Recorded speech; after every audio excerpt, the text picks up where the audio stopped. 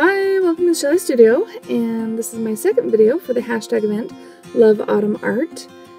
It's a video hop put on by the Creative Arts Collaboration Group. I'll have more information in the description box below. But I am also using the prompts from my Mixed Media Pick 10 Facebook group, and this is week 6. I don't even know what week they're on now, probably 10, 15. But the first prompt was to use gesso to cover something up, and so I decided it was going to cover my page. And then the next one was to add book text. So that is what I'm doing here. I decided, because I knew this hashtag event was coming up, that I would do an autumn theme. And I don't know if you can tell, I did circle the word autumn on this dictionary page, and I am attempting to draw a maple leaf. I'm looking at them. I don't know why. I am maple leaf challenged today. I can't seem to get them to come out very straight. So as you can see, that's the better one. That one right there that I just set down, that one's a tragedy. So that one I move over to the other side and I kind of crop off the side of it so that it's not so noticeable that it's bad. But by the time I'm done, I don't know, you probably won't even see the leaves. So, yeah, my paper was curling really bad and I put painter's tape on it, but it wouldn't stay down. And so I'm using my jar of water to hold down my page. And we're just gonna glue these dictionary papers on. And yeah, it's sometime Saturday morning as I'm recording this. So if I sound a little punchy, it's because I am a little asleep. Just a little. Oops, upside down. Okay. That's the way we planned it. There we go.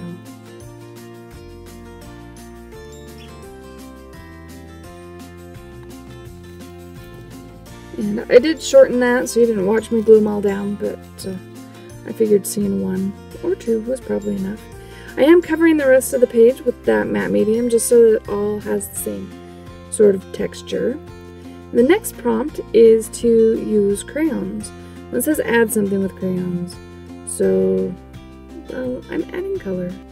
I'm going to add the autumn colors to these leaves using, these are Neocolor 2 watercolor crayons.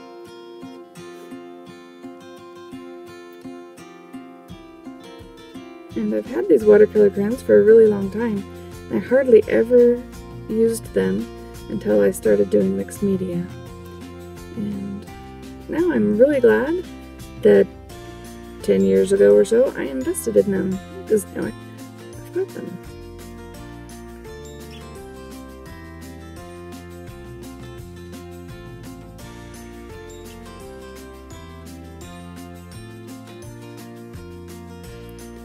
I'm just doing shades of green and yellows and oranges.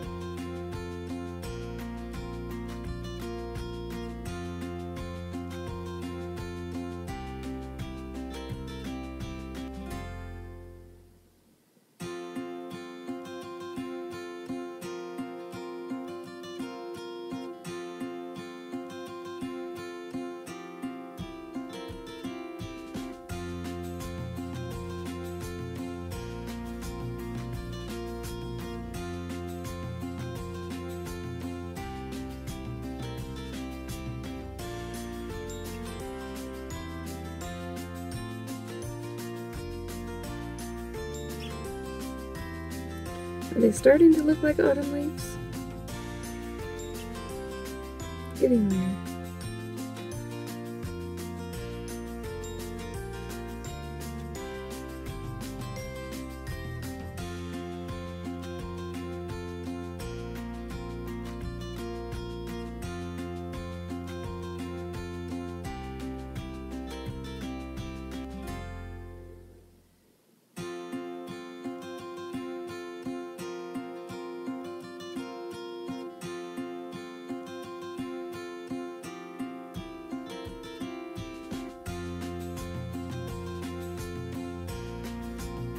Alright, so I decide to set these watercolor crayons because who knows what's coming next. So I use the Liquitex Matte Medium, and that kind of acts as water and activates them, and the matte medium also seals it.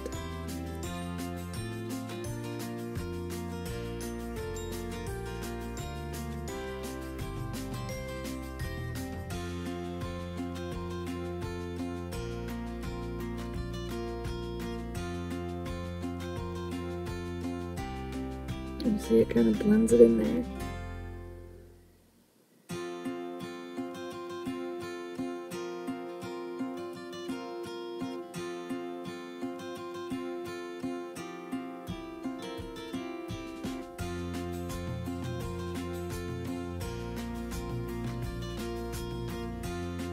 And if I'm not careful, the whole thing would turn that red-orange color.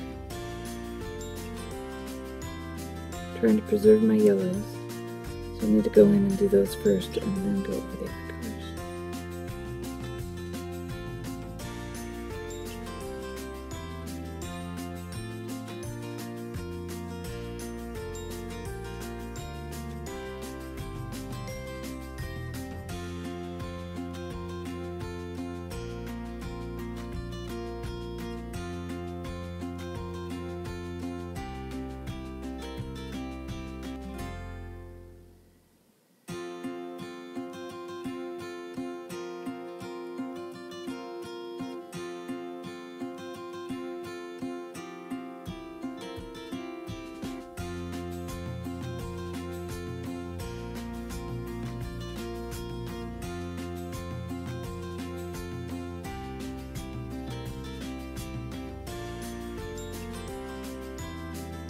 Alright, so the next prompt was to tint any medium and use it through a stencil.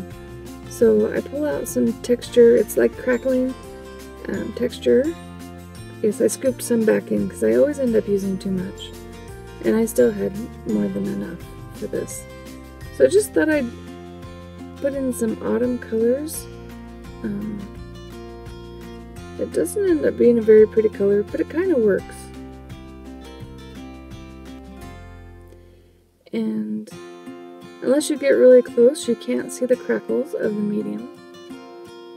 I have to try something using this crackle medium where it really shows the effect of that crackle medium.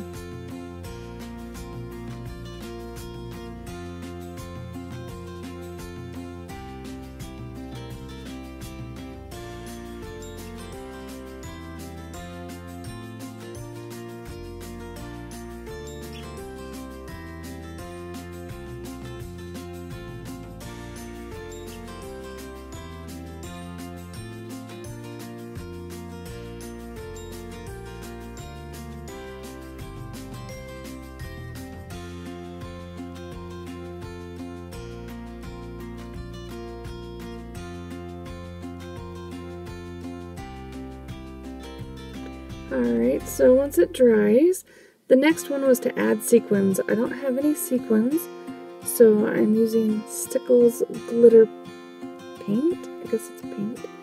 And I chose brown because it kind of went with the colors I was using. But it doesn't get as sparkly as the silver and the white do. So you can hardly tell. And the next step is to add paint drips. Well, it was add paint, spray with water, and let it drip. I don't know if you can tell, there's a little bit of white streakage on my paper. That's because I attempted this once before, and I washed it all off with a baby wipe because it was a hot mess. But since this video was already kind of long, I didn't leave in that part, just for the sake of time. The first one I mixed it with the glazing medium, and it didn't work very well. That time I mixed the paint with the matte medium. It worked better, but when I sprayed it with water, and I'm sorry, the battery died on my camera. So here I'm just putting this craft paint on straight. You see how it's not moving?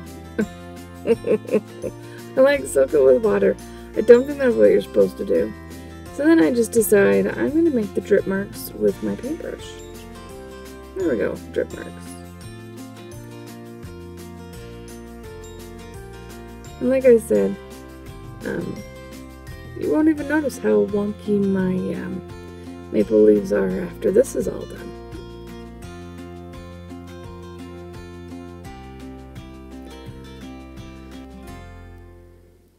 So I'm just trying to encourage those down so that they look like drips. There we go. So now that it's dry, the next prompt was to add journaling.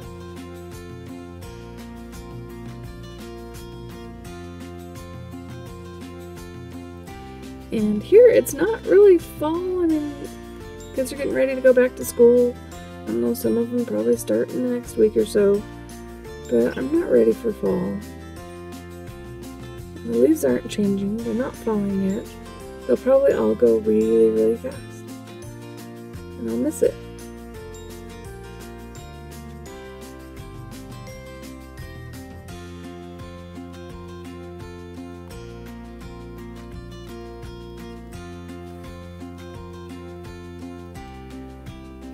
So I put fall is near.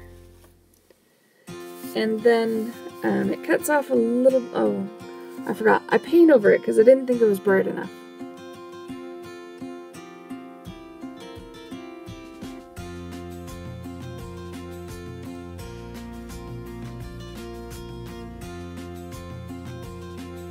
I just wanted the white to stand out.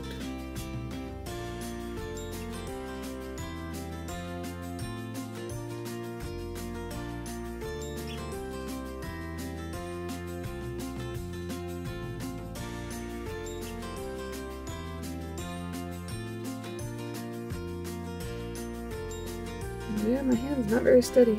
The page is actually quite bumpy with everything that's on there.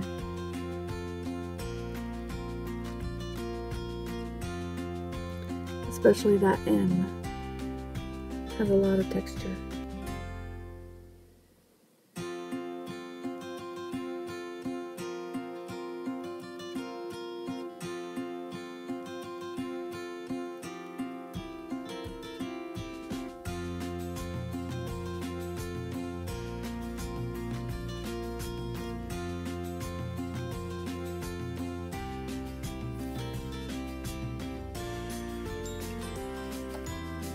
Okay, so the next prompt was to paint with the edge of a card to make lines.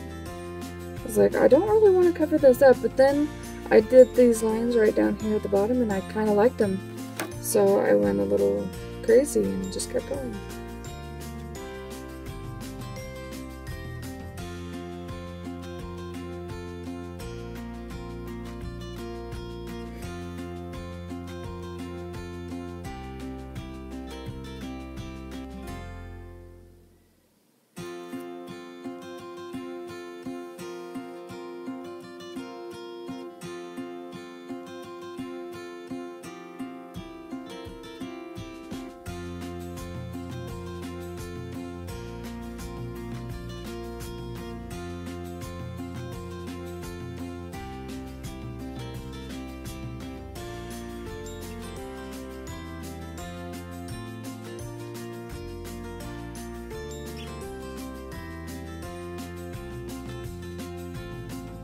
Like, I just wanted to keep adding and adding these lines.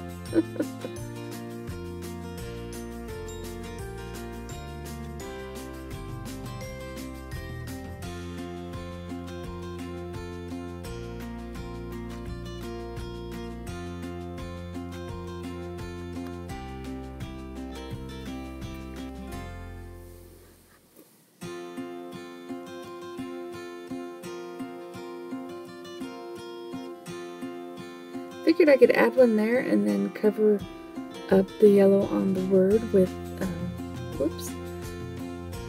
with more white paint.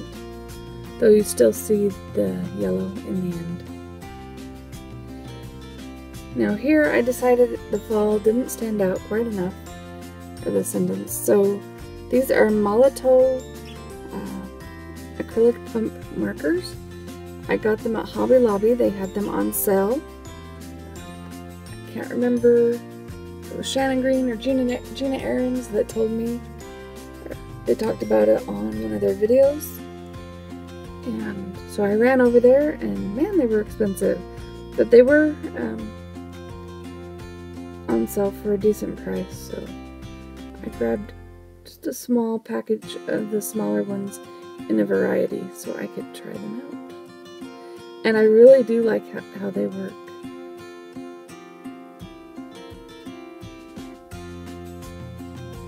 Of course, you can see how unsteady my hand is, but hey. There we go. I decided I needed more journaling, and then halfway through I'm like, oh, I should be videotaping this. But then I put, fall is near, it comes deceiving us with its beauty, cold winter in its wake. And yeah, I made that up. I don't think I heard it anywhere. So prompt number 9 was to add a flower. I'm going to add more than one. But I had to look up fall flowers. I wanted something that would work. Like, I'm doing fall here. All I think about are leaves and back to school. But I did find some pictures of some fall-like flowers. These are the kind of flowers you'd see in bouquets around autumn time. And I'm making the petals in 3 different sizes, hopefully. And just really, the part's just really a guide, and that's going to be the center, hopefully. Once I did that, I decided I needed to color my pages, and I might as well color them before I cut them out. So these are the colors that we're going to paint them, and I'm just going to start painting the pages and do it in layers, light to dark, and try and get it in the areas that the flowers were drawn on the top sheet.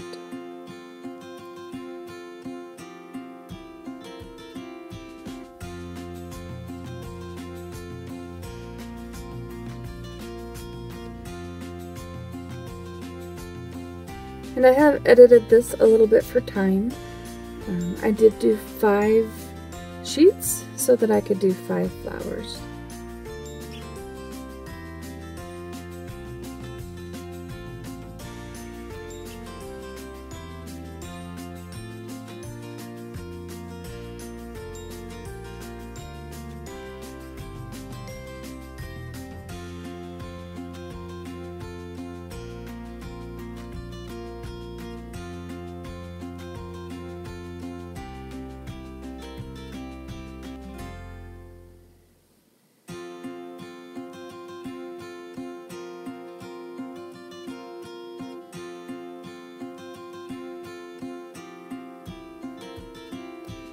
I'm just putting the red on and then sort of smushing it around with my finger.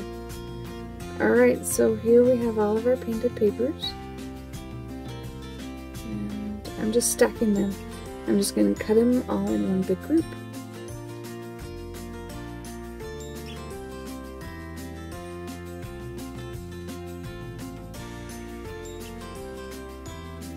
So I didn't have you watch me cut them out, but it was pretty simple.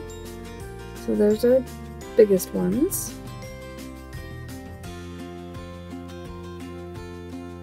There, now we have our 3 sizes. Though the other 2 sizes look really close.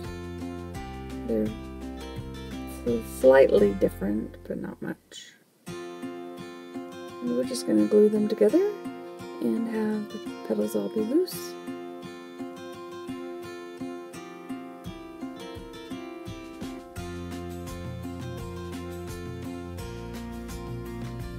So I go to use that one, I decide it's not dark enough. So then I take some brown and paint all those centers with my fingers just to make them darker. And I don't want it even, so I'm just kind of rubbing some of it off just to keep it kind of uneven.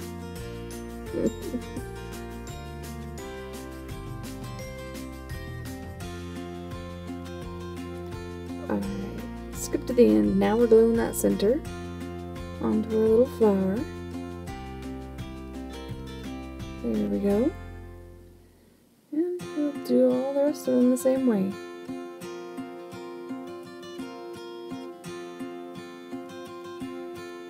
Okay, now back to our page. Now I've got to figure out where I'm going to put these flowers on this page, and the page is such a crazy mess. I don't care if it covers the whole thing up. I decided there that 5 is probably too many.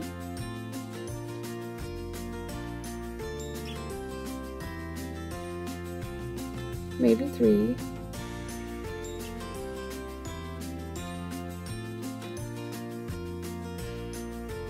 So this time I used just Elmer's craft glue.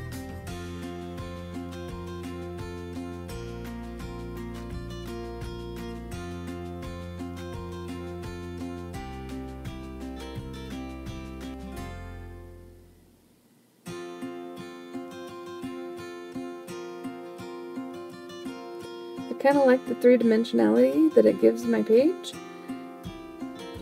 Closing the book might be a little problematic, and it may end up completely flat at some point if it's closed for a long time. Now I'm like, where is that going? Okay, there we go. Alright, and we'll save those others for another time. The last prompt was to scribble, so I decided I would give some sort of light scribbly centers to these flowers. And we're all done. What do you think? See how they stick up? I kind of like that. So I hope you enjoyed that video. Don't forget to put hashtag #LoveAutumnArt into the search bar on YouTube to see all the other artworks videos. And if you did like it, please hit like. Feel free to share, comment, and if you'd like to see more, please subscribe. Thanks for watching.